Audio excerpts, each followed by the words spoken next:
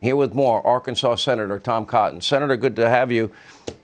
I never anticipated, Senator, that this country that was energy independent just a little over a year ago would find itself adopting insane Green New Deal socialist policies that result in America buying oil from Russia, begging the Iranian mullahs for a deal so we can buy their oil, begging Venezuela, and begging OPEC. I don't know, maybe I'm old-fashioned. I don't think we should be enriching America's enemies. Your thoughts?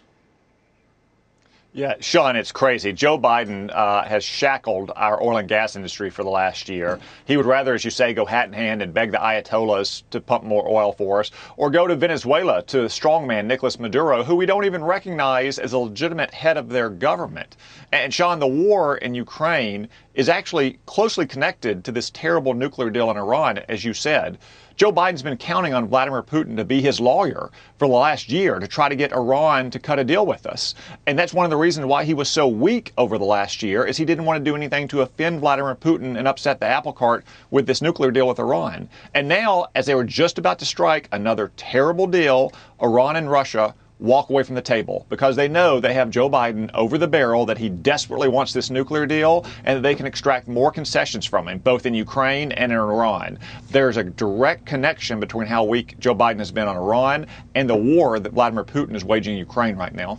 Weigh in on Alberta's premier and the statement that if we had finished, we would now have finished the Keystone XL pipeline, and Canada would be giving us about around 900,000 barrels of oil a day. Canada today said that they can find ways to give us an additional 400,000 barrels of oil a day by shipping it through rail, et cetera, et cetera. So I think I'd go to them first rather than these other countries. Why aren't we doing that?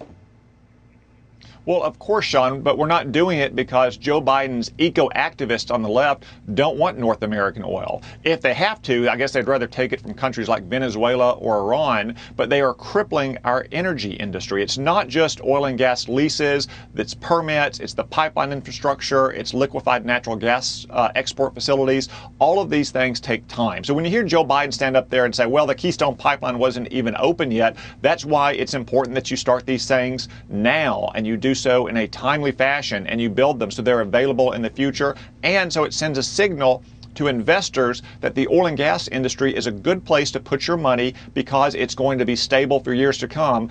Instead, you have Joe Biden and John Kerry out there saying, well, we need more oil right now, but in 5 years, we don't want any oil and gas, and we want you all to drive a $60,000 electric car. All right, Senator Cotton, great to have you. Thank you for being with us.